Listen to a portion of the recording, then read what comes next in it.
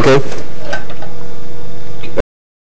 Talk to me a little bit about the that era. You remember your first recollections of that era and how you became involved, and remember what came about maybe. I mean, how I became involved was I was writing. There was a free magazine at the time called Cheap Thrills that the CPI people would hand out at concerts, and I somehow finagled a monthly column called Bump to Bump, where, I mean, you could sense, it didn't take a rocket science to figure out that there was a whole new kind of movement, a whole new kind of music happening, and you saw, like, if you got the British magazines, they were talking about this new, like,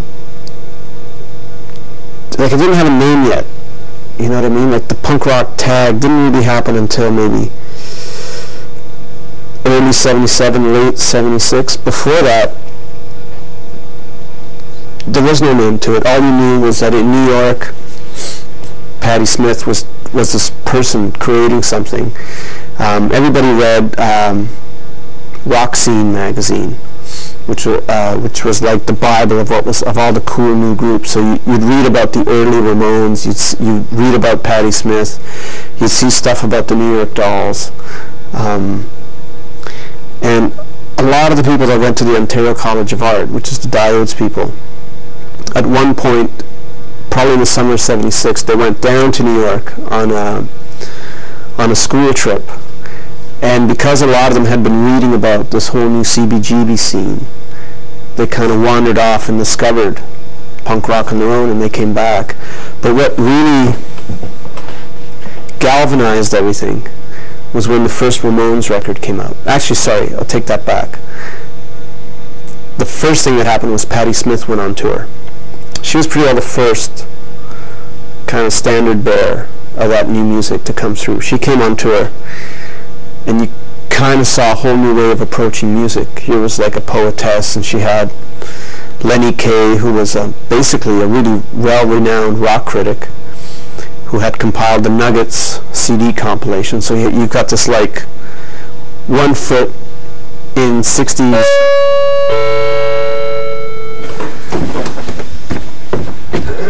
Be right back. So you would chop all this up, right? Oh yeah. I mean, it was pretty amazing considering there was no internet, no high-speed communication then, but yet it was like word of mouth, fanzines, a whole bunch of different factors made it possible for everybody to kind of know that something was happening musically, like there's a whole new way of doing things, a much simpler, and it was basically that whole crowd that, I mean, you gotta remember, this was a time when not everybody had heard of Iggy Pop. It was like only a few people had heard of Iggy Pop, and it was sort of that Iggy Pop New York Dolls crowd that kept this sort of underground communication happening. It was almost like record collectors keeping in touch, because there was that whole Stiff Records thing that started happening in England.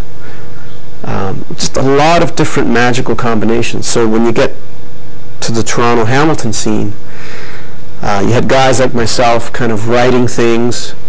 In Hamilton, you had record collectors like Brian Bird, Imants Kremitz, or whatever his name is, you know, keeping in touch with fanzines.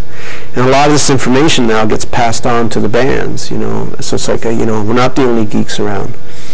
But you need something to galvanize everybody into action. So the first thing that happened was Patti Smith went on tour. And she was like the first crusader. She went all, you know, through North America. She went into England, and she was not a soft-spoken woman. She was on this crusade to bring real rock and roll back into rock and roll, real primitive rock and roll. The next thing you saw happen was the Ramones come through, and that was the more important of the two, because what happened was, when the Ramones came to Toronto, everybody, all the outcasts of society, of musical society, were at that show at the New Yorker. So, but they didn't know each other then. So at one hand, the bands that would become, the guys that would become the Diodes were in the audience. I was in the audience. The Teenage Head guys were there. All the record collector guys were there. And I think when I was at that Ramones show, I kind of noticed a group of people who seemed to be very knowledgeable about a lot of what was happening. And it turns out it was a bunch of guys from Hamilton. Probably some of them might have been in Teenage Head, I don't know. But I think I got, and what would become a bit of a tradition was at a lot of these cool shows, I would meet these guys from Hamilton. And I was living in Oakville at the time. And I would get lifts back to Oakville. And at one point, I think I had Gord Lewis and some of the guys from Teenage Head in my apartment, and we were just kind of having beers, you know. But they hadn't really made a move as Teenage Head yet. We were just kind of. That was the other wonderful thing about it is it was very naive times. You know, there was no ruthlessness or no music industry or anything. It was just basically music fans, you know, discovering stuff. So what happened after that Ramones gig is whoever was in that audience immediately left and sort of went, we can do that. Let's start a band. So overnight, 6 or 7 bands sprang up in Toronto. Now, you got to multiply this by every city that the Ramones played on that tour. And overnight, you've got like dozens of new punk bands, although they weren't really called punk yet. Dozens of bands just springing forth into creation. Now, when the Ramones hit England, the same thing happened. But England being England, they thought the Ramones and a lot of the New York bands were kind of square, not very stylish, kind of slow, not very interesting. It was the same phenomenon that happened when the British beat bands in the 60s took over the American blues idiom. The American blues was kind of slow, sluggish. The guys doing it were like kind of boring, smelly old guys. What if we got a bunch of hip happening, young British guys doing it? So same thing happened to punk. Punk all of a sudden became stylish, became co-opted by people like Malcolm McLaren, who turned it into a whole new sort of art performance thing, whatever. It started coming back now to America. But just before that happened, the Toronto scene was already in full swing. Before we'd even heard of who the Sex Pistols were, there was already a Toronto scene, which was the Diodes. Teenage Head started to make forays in there. The Vile Tones were already happening.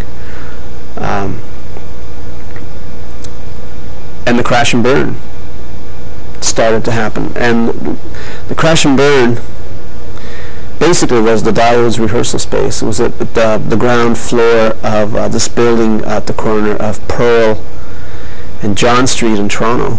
It was a building owned by an arts group called SEAC, the Center for Experimental Arts and Communication. And they had a performance installation down there. I forget what it was now. So there's all this leftover bits of debris and wood and stuff, and we kind of went in there and created a club because there's no place for the bands to play. I mean, the only club that existed was the Colonial, and you couldn't play upstairs, you had to play downstairs. And there was the Beverly Tavern, you could play there. But outside of that, there was nowhere you could play. So we kind of went, well, let's start a club. We'll get a special occasion permit. It was only open Friday and Saturdays. And it was only open maybe 2 months, you know. But there's this whole myth about that club. And, you know, people seem to think it was open every night of the week and Blondie played there and all this stuff. Well, I'm like, why not? Let's perpetuate that myth, you know. It doesn't really matter anymore. But Teenage Head played there,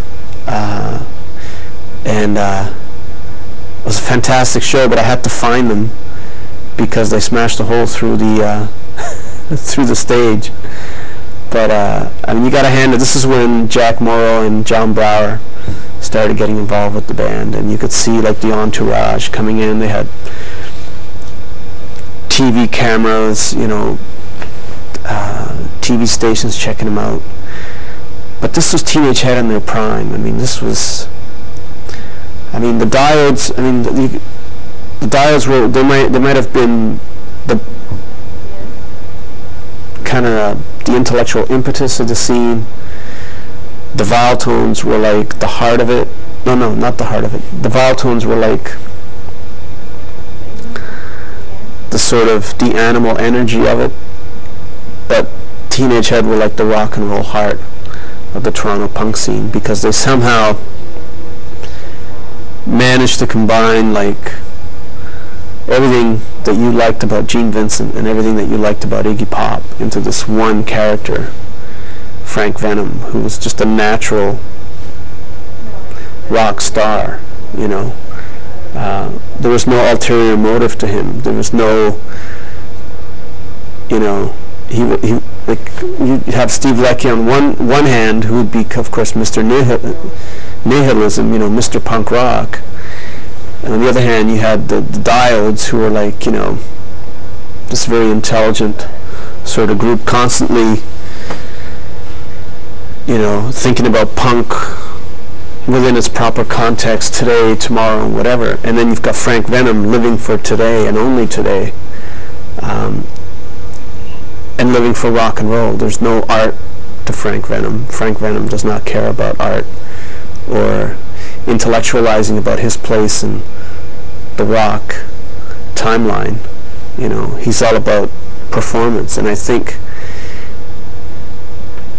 the thing with rock and roll is it's almost like there's this live wire, this current constantly on, and I think Frank just kind of clutched it, and he just, that energy just ran into him just a little too long. Maybe it might have fried him, you know what I mean? Like, you just get too close to that flame. But Frank Venom in his prime, I mean, I don't think, you know, now looking back 20, 30 years, you know, I don't think anybody could touch him. You know, the guy was a natural, just like somebody like Iggy Pop is a phenomenon. So was Frank Venom, you know, and I think he set the tone. He set the tone for style, set the tone for, and that was the other kind of wonderful thing, is like a lot of these bands were so unique. There's no way you could confuse Diodes, Teenage Head, or the Vowel Tones. They were not interchangeable bands whatsoever. But it was almost like the 60s bands, you know. There was this constant competition, constant energy to move forward and get better and better and better, and just to create something new. What about their sound? We were talking about Frankie, but I think Gordy's is important in the grand scheme of things. He wrote a lot of the songwriting, but he's got a very distinctive, what I've heard is called New York Bonehead guitar playing. Yeah, it was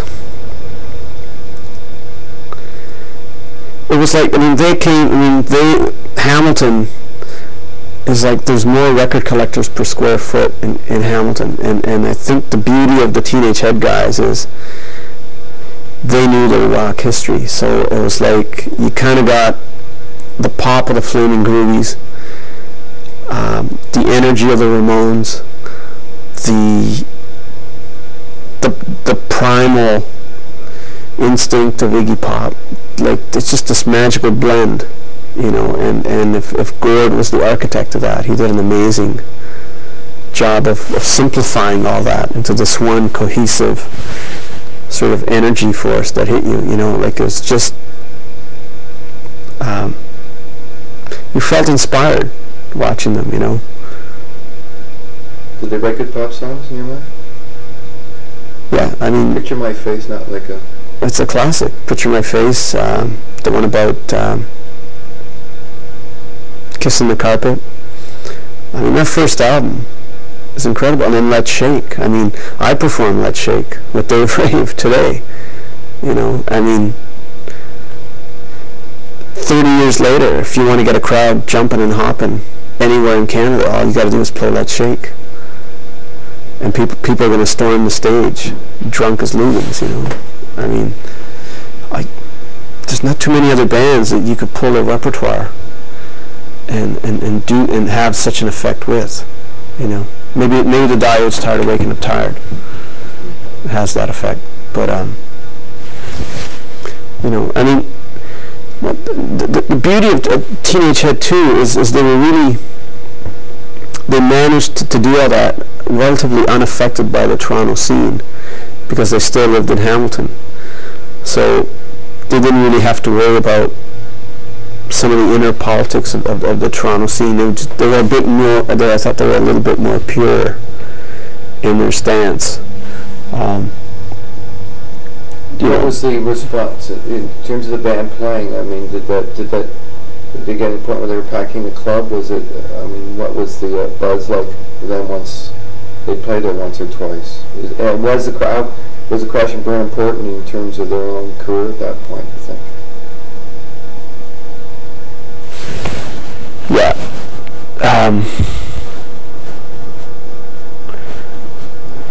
The Crash and Burn, I thought, because most of those bands only played there once. There was only really the one-time opportunity. But the most important gig at the Crash and Burn was actually a private gig we had one night when the Ramones came back again. We had just about every band in the Toronto scene hit the stage for a guest set.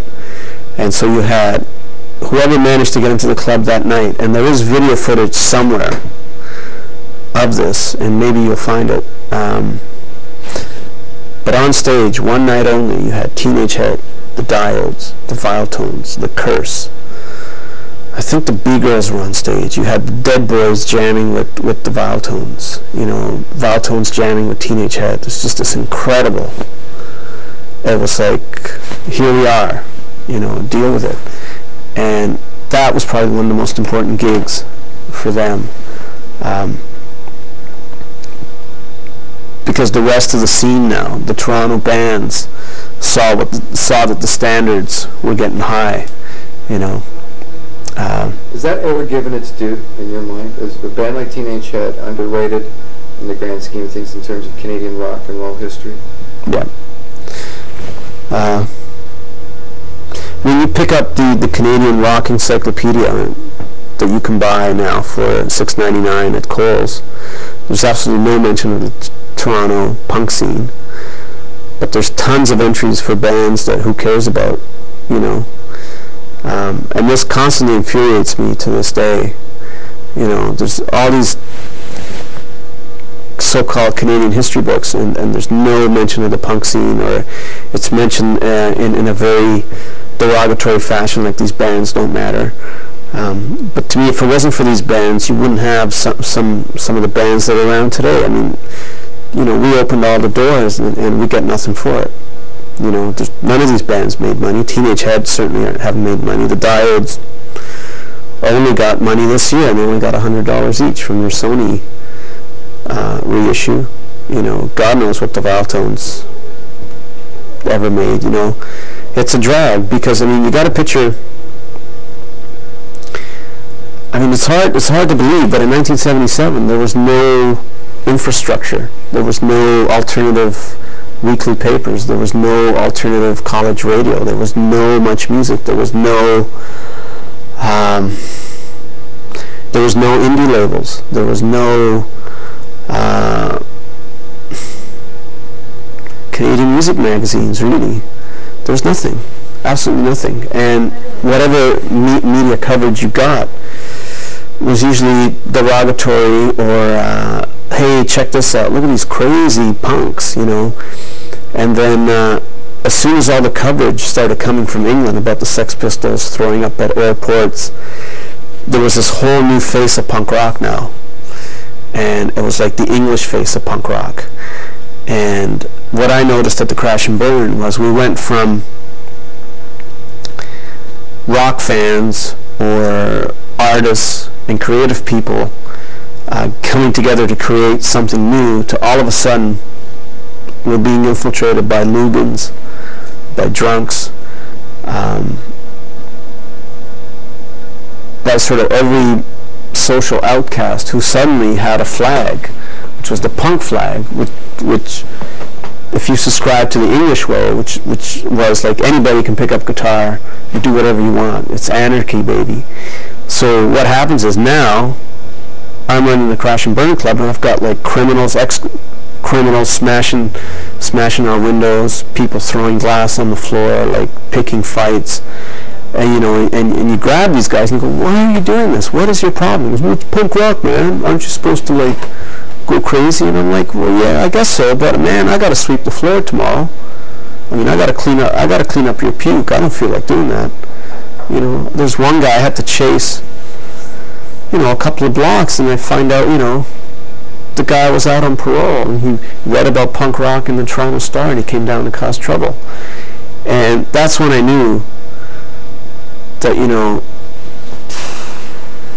suddenly things had changed. Suddenly that whole fresh naivety was gone.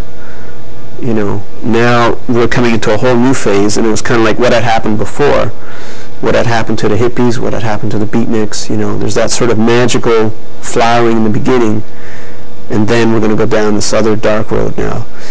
And so subsequently, as a result of that, this whole new violent nature, not so much the musicians or the music, but the whole new, the sort of the second level of groups now that come in. You've got the ugly, you've got the curse,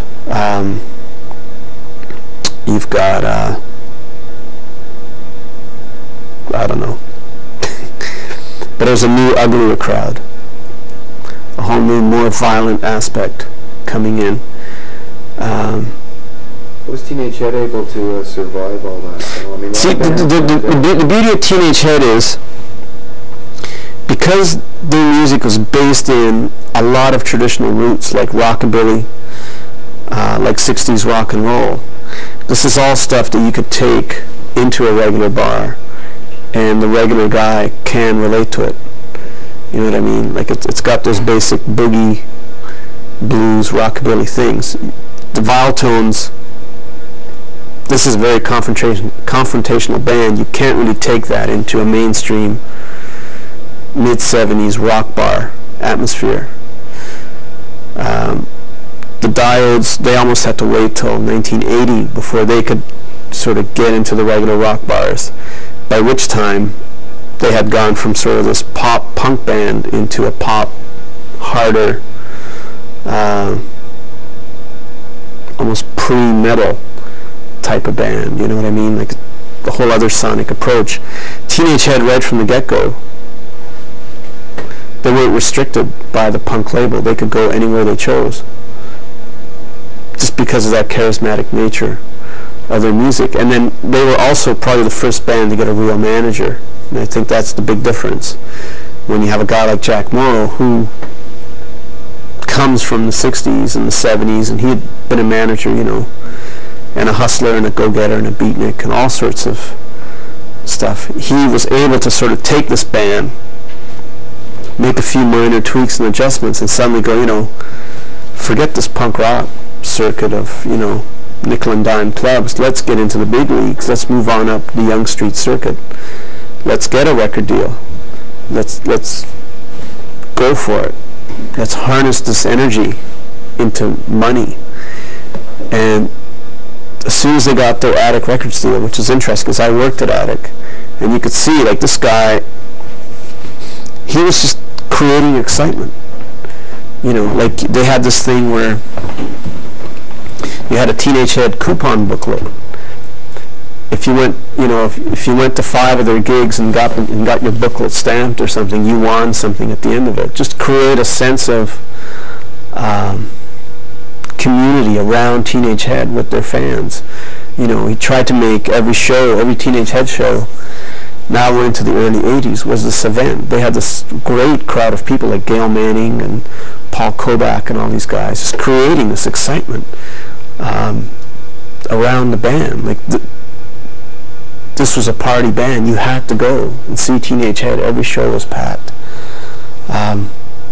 Eventually culminating to the point where they're headlining Ontario Place and that big old riot, you know.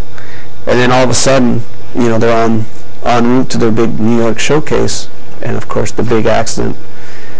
And I think that big accident, I think a lot of things changed after that. I think Frank probably changed after that. Gord, I'm sure, probably changed after that. You could see where Teenage Head went from naive rock fans caught up in the excitement of the early punk scene to the excitement of suddenly being able to headline clubs that they would never have imagined being able to get into, to suddenly now we're a business and an enterprise. You know what I mean? All within the span of about three years. And I think once money and the prospect of making large amounts of money enters the picture, a lot of perspectives change. Maybe the music takes a back seat, I don't know. You know what I mean? It's kind of like there's different priorities now. There's more people to pay. You've gone from maybe 5 guys in the band and a couple of your buddies hanging out to you've got a manager to pay, you've got 3 or 4 people on your road crew to pay. You've got to make X amount of money every night. So there's got to be pressure. You know, every day that you're not playing is probably $2,500 that you're not making that has to feed your machinery. Like, you're forced to get into a higher level. But it's in Canada at that time it was a catch-22, because as soon as you got out of the club, say, and started headlining small halls, well, you can only do your hometown hall maybe once a year.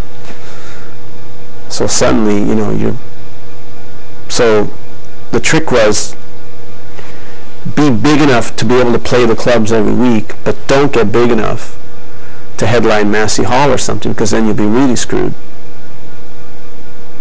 It's like, what are you supposed to do in between, you know, the 11 months in between playing Massey Hall every year? So this was a real conundrum in those days for Canadian bands, unless you got an American record deal and went down south or something. But I think now it's a little different. There's more places to play, and people have managed to overcome that. But I get the feeling when we talk to the guys. I mean, by and large, they look pretty much like carbon copies. I mean, there's a few more age lines in that than they did when they were kids. I was kind of wondering if you could kind of give us a little perspective on, I don't know, is it Arrested Adolescence? Is it Peter Pan? Why won't these guys let go? We still see them play clubs. You can see that by a lot of musicians now from that era. It's the great secret about music.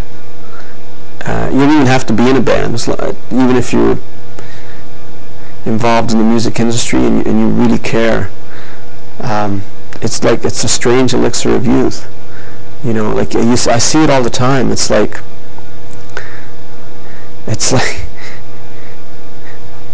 I mean, it's people. It's almost like little gnomes. You know, like they've got little old man bodies and wrinkles, but they've got little kid haircuts, and they still dress like they used to dress. And it's, you know, but it does keep you young. You know, it's that, again, it's that energy source, you know, that kind of electrical wire above you, and the trick is to just kind of get into it in measured amounts. Because if you get in too far, you'll get lost. But yeah, it's that eternal fire. You know, it's like some people can control it. Some people will always be trying to relive lost youth. And I mean, the saddest thing is when you run into some of these people and all they can talk about is how wonderful it was in 1976 or 1977. You know, and some of them will pull out the one good review they might have ever gotten in their whole lives, and they've still got it in their pocket. And, you know, Wilder Penfield, this is what he said about me in 1976.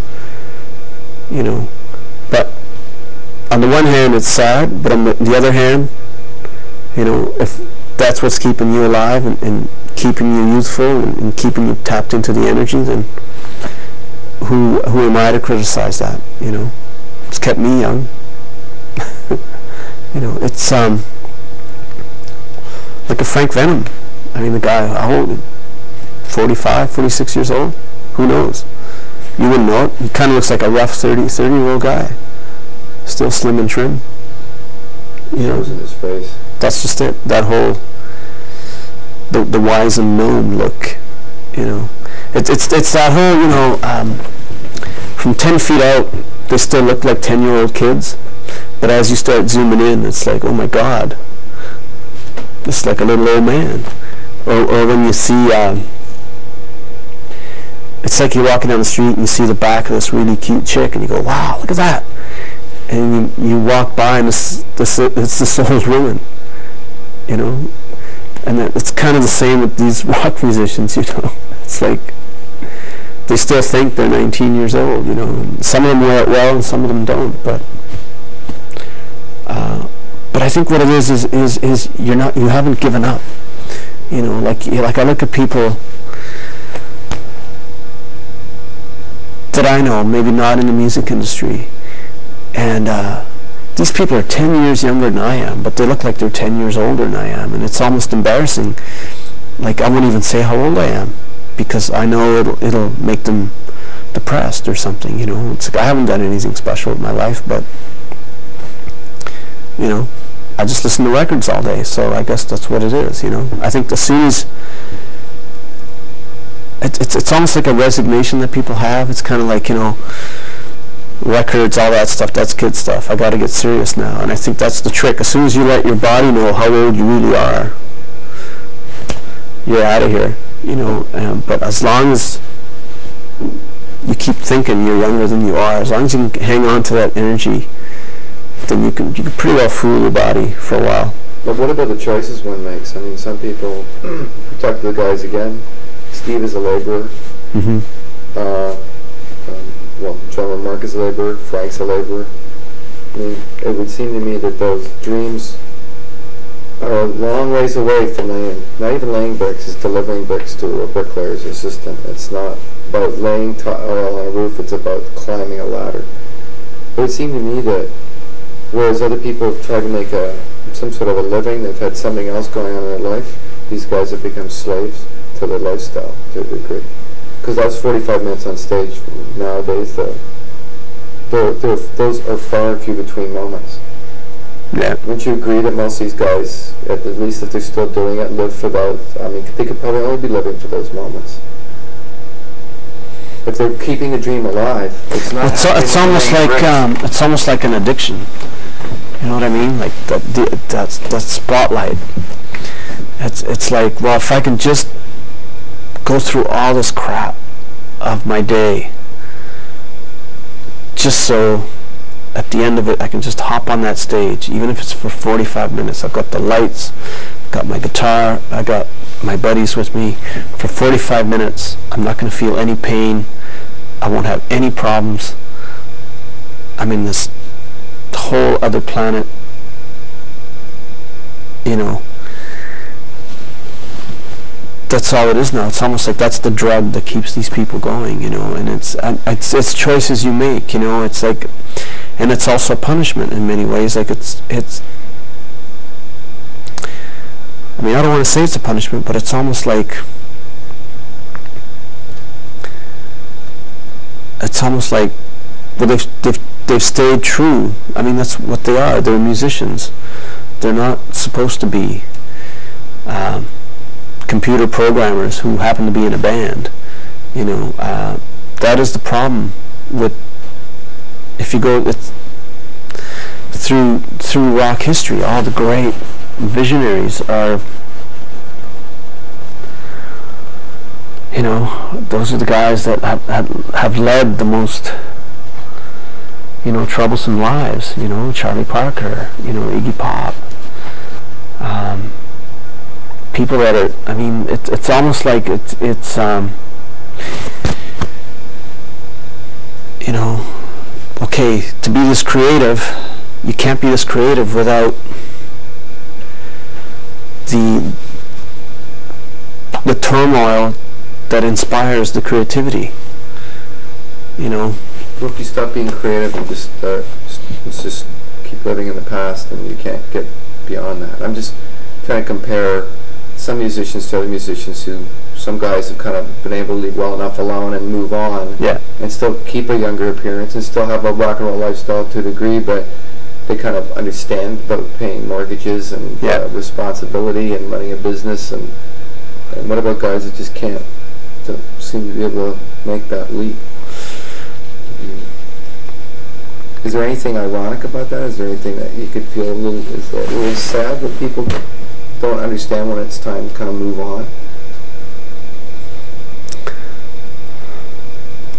Yeah, just give me a sec. Sorry, if you could just pause it. 1 second, I'll just get Rick to make sure he's rolling here. I'm rolling. Okay. You can talk in generality. It doesn't have to be about teenagers. Yeah, I think the problem sometimes, you know,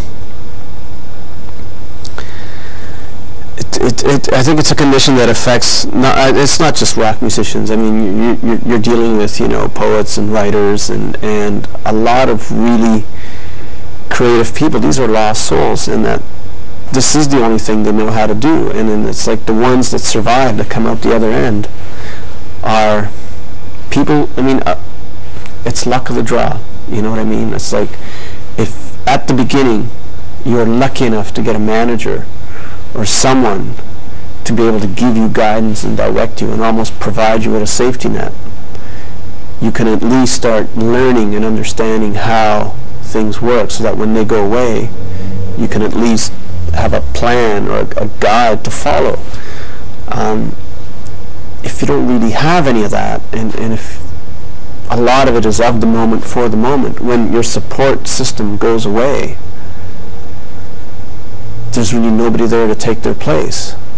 So you're left to your own devices, and basically, if you've never had to do the business before, never had to do any of the bookings before, never had to do anything, you don't really know how to do it. So you can take the initiative of trying to learn it, trying to find somebody else to do it, or you just fall into a predictable routine that you can control, and that unfortunately invariably is the weekend gig, the small-time club. These are all things that you can get a handle on, but the minute you try to move on into higher areas, you don't know who to phone. It's difficult to promote yourself, to phone up a newspaper and go, hey, you know, you should write about me. A lot of musicians are shy, a lot of creative people are shy, don't like to talk publicly. It's sad. It's basically a bunch of lost little kids looking for dad or looking for parents. You know, it's like a bunch of stray kittens, you know, off in the woods. And musicians are probably the most exploited people there are, because everybody seems to make money but the musician. You know, simply because the musician is so happy to be making music. He's so happy to be given the opportunity to make music that they're easy to distract. Like in the 50s, they would give musicians cars whenever the guy would show up at the record company. Where's my money? Hey, well, here's a car. Go away, right? And I mean, the record industry is an industry that, you know, in many ways, some of the major labels today were started by criminals or had dubious accounting practices. You know, I mean, they've only really started cleaning up their act recently. Now, as soon as the accountants took over the record companies, you know, they've had to clean up their acts and go back and settle things. But certainly in the 50s and 60s, there was all these scams to not pay artists, and that is always the way it is, you know, and you can't escape it to this day. If a record company can get away with not paying an artist, they will, you know. If they can charge back, you know, every chocolate bar an employee makes to somebody's recording budget, they will, you know. I mean, I shouldn't say that, but that still goes on, you know. It's just, you know, club owners, you know, if they can pay you $30 instead of $300, they will. You know, it's a sad testament. And then, you know, it's like looking from the outside. I mean, it's frustrating. You're like, why is Frankie Venom, you know, playing a dive in Hamilton when he should be headlining Massey Hall? Why is a guy headlining Massey Hall with half of Frank Venom's talent there and Frank Venom isn't? You know? Well, there could be several reasons for that. One could be alcoholism. Yeah. You know, it's... self-destruction runs rampant in this business, too. Yeah. It's like people just don't know when enough is enough. You know, it's... Everybody's got a crutch. Yeah, you know. It's sad, but at the same time, it's like, you know, it's like when you're dealing with an alcoholic, there's not much you can do. You can't really help. You know, it's almost like some people really have to hit bottom before they start coming back up again. You know, before some people kind of go, you know, what the hell am I doing here? You know, this is like, you know, some really bad club. I shouldn't be here. I should be doing something else, you know. And but that's also Canada, you know. We totally we're a nation that as soon as you make it, we'll do our damnedest to bring you down and slap you down. You know, if you're successful, then you've somehow scammed your way to that success. It's not real.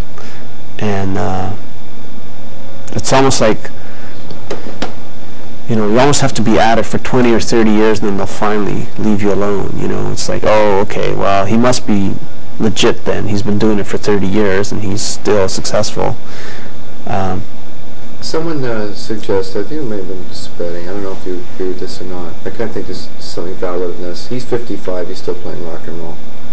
And he said that rock and roll, relatively speaking, is a rather young culture. And rock and roll basically now is where jazz was back in the 40s and 50s, where guys could start, where it was considered kind of, wow, an older jazz guy was considered a bit of an anomaly because at that point in time, jazz was rather young.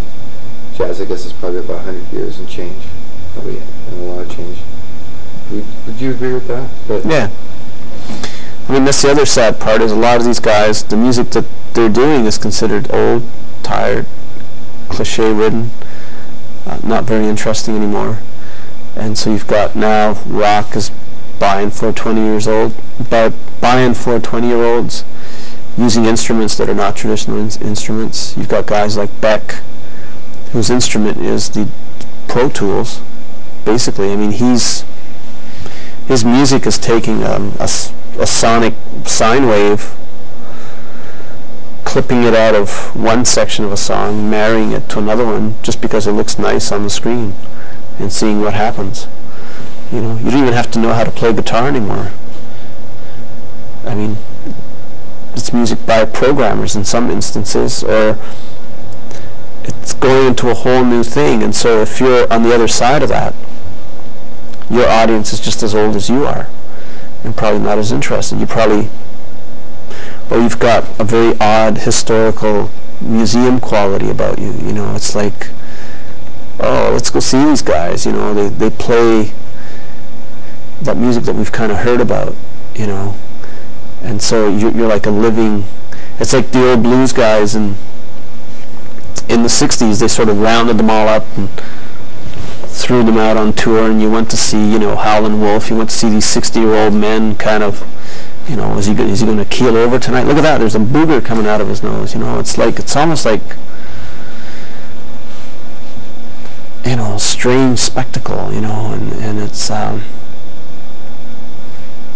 then, you know, history has a strange way of coming around. Like, at some part in the cycle, like at one part in the cycle, you could be a laughing stock. A couple of years later, you're the king of the hill again. You know, Johnny Hartman is a prime example. This is a fantastic singer who died broke, penniless, and then at the other end of the cycle, Clint Eastwood puts his music in Bridges of Madison County. Everybody loves Johnny Hartman now. The poor guy's dead, died broke. Jack Kerouac died with $47 in his bank account. They couldn't give his books away. Now, in the year 2000, The Jack Kerouac industry is a multi-million-dollar industry. Ed Wood, drunk, penniless. His movies are making millions for somebody, not him. And it's kind of a drag. It's almost like you got to die to be successful or to be recognized, you know. And it's like, but it shouldn't be that. It should be like in France or Europe, where you're celebrated while you're still alive, and people can appreciate you while you're still alive, and take care of you. You know, like rock writers, like people in the music industry. You shouldn't be laughing at some of these people. You know, you should be treating them with respect. You should be like, you know, it's almost like if you're a fan of these people, it's almost like your duty to kind of, if you can, do something for them. You know, like, you know, try to give them a shot. I mean, you can't change people. You know, if you're going to jump off a cliff, you're going to jump off a cliff. But if you have the opportunity to go, you know, look, I'm going to put a net under there, just this once. See if you can bounce back. Let's try it. Let's see what happens. Or here's a cool, hot, young guy. Why don't you give him some of your road knowledge? Or what happens if we put the two of you together? You know, what's going to happen? You know.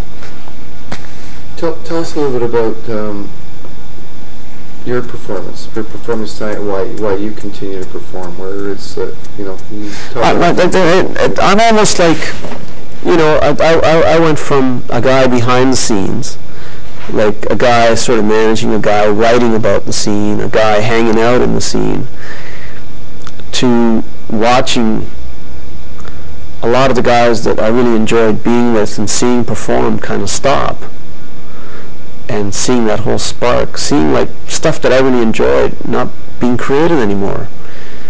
And then at one point I sort of went, well, you know, maybe it's midlife crisis, I don't know. But I sort of went, well, if nobody else is doing what I want to see, it's almost like midlife crisis. Well, it's almost like, well, I miss all that stuff, and if nobody's doing that stuff, then I'm going to start doing it.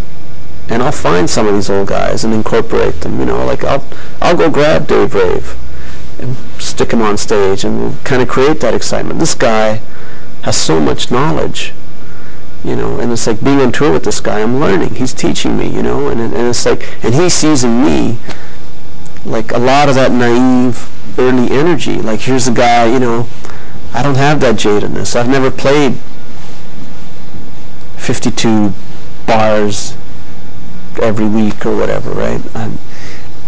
And so it's almost like I'm picking up the torch that a lot of these guys dropped, you know. But the difference is, you know, I've got a safety net. I've been within the music industry. I've worked at record labels. I know what the dangers are. But I'm also not, it's not going to be the be-all and end-all of my life. You know, it's like it's an adjunct to it.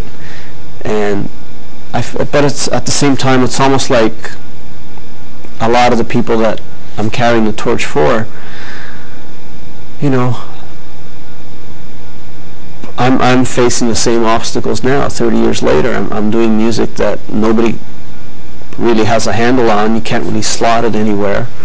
It's kind of a new kind of thing,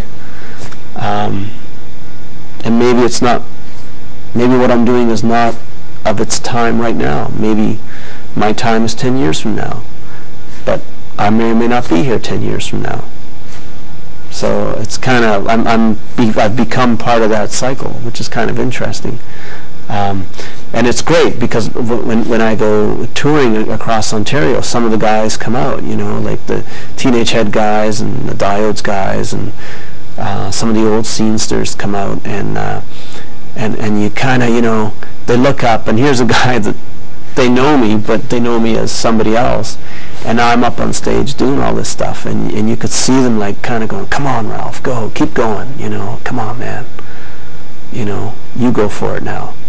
You know, and then I try to drag them up, you know, and kind of like, come on, you know, like, grab on again, let's go for it, you know, and And it's also, and it's cool that, like, you can see that you're inspiring, like, to kind of go, whoa, well, if you can do it, and, you know, then, you know, I'm going to try again, you know, I'll maybe take another approach, another kick at the can at it, you know. Like, the greatest thrill, like, recently was John Hamilton from the Diodes, the old Diodes drummer. He found out I was doing a little recording session in Toronto, and he goes, well, can I just come and watch? I said, yeah, come on down. And then I get a phone call. He goes, well, you think maybe I could bring my snare drum or something with me? I'm like, yeah, by all means, come on down. And next thing you know, he's kind of drumming, and he's sort of making arrangement suggestions, and I was kind of hoping he would do that, you know, because a lot of these guys have incredible knowledge, great musical knowledge, you know. It's just going to waste sitting there, or they're playing some stupid club, you know, doing cover tunes, when some young band should go, hey man, Gordon Lewis, get in here, you know, like, what do you think, you know, are we doing it the right way, like, should we be doing something here? So it's also like, that's my contribution to it, you know. It's like, we would always joke in the Diodes, you go, it would be really great if somebody covered Tired of Waking Up Tired, you know, and kind of, and then I end up being the guy that covers Tired of Waking Up Tired and introducing it to a whole new batch of people, you know, and it's like, you know, well, if nobody else is going to do it, then, you know, we'll do it, you know, and it's, you know, but, you know, you make your own bed, you lie in it. You can't make excuses for people, you know, like,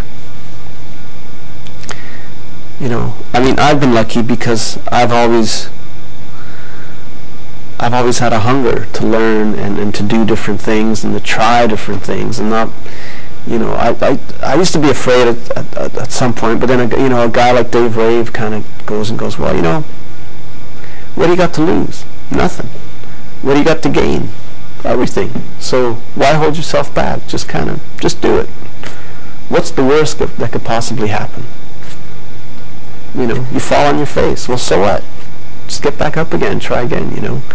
And I've started now when I go on stage and stuff, and I find myself in a tight spot. I kind of go, what would Dave do in a situation like this?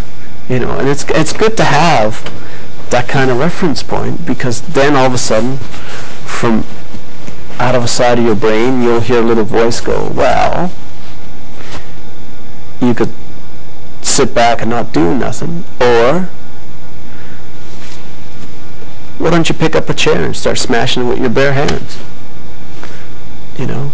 And then it's like, cool, you know, you find this inner strength, you know, to sort of, come on. How would you characterize musicians?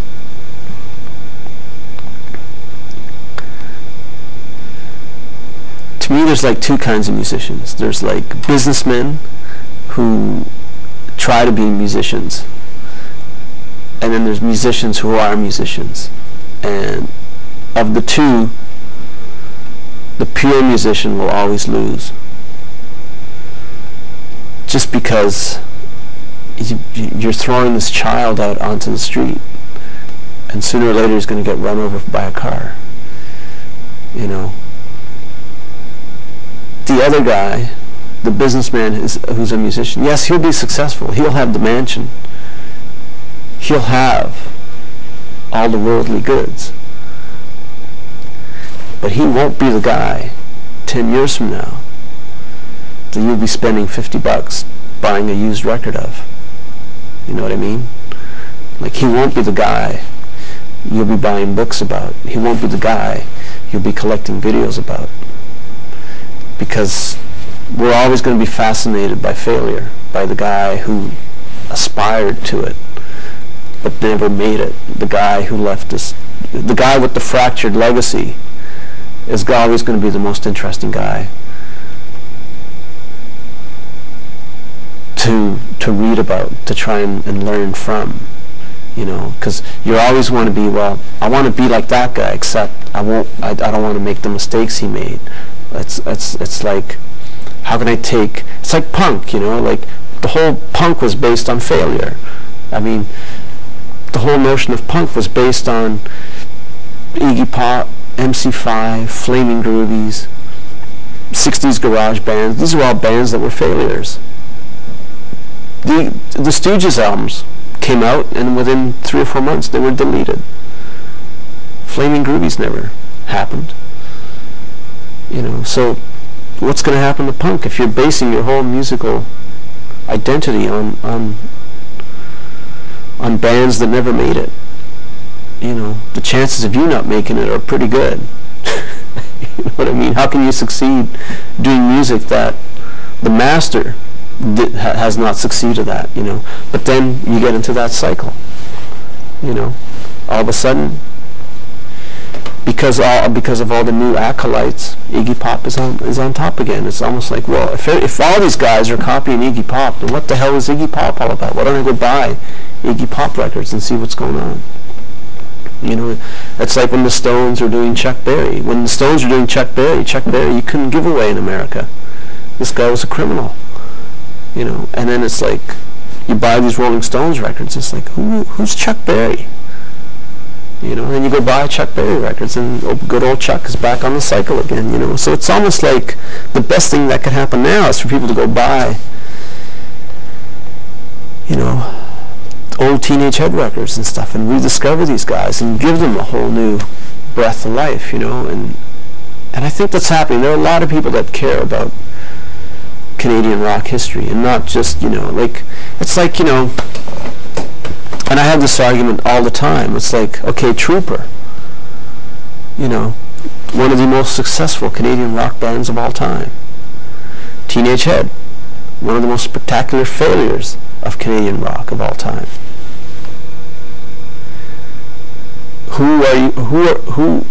Which band do people still really care about or are interested in learning about? It ain't Trooper. It's Teenage Head, you know. It's like, because they've actually contributed something to the fabric of Canadian rock culture, you know. Trooper contributed a lot of good party songs that you don't mind hearing on the radio, but I think that's about the extent of it. You know, you certainly don't like the Trooper for being at the forefront of a musical genre, you know. You know, I mean, granted, they are nice guys, and I've met them and worked with them, but, you know, it's not like Iggy Pop or the Velvet Underground or Patti Smith, you know. It's not like Bob Dylan. You know, it's kind of, dude, whatever, okay. You know, and I think that's always going to be, success is a relative thing, you know what I mean? Like, are you successful because you're at the birth of a musical form that other people have become successful from, you know? I don't know. Thank you. Pleasure. Pleasure. Sorry, I just kind of went on and on.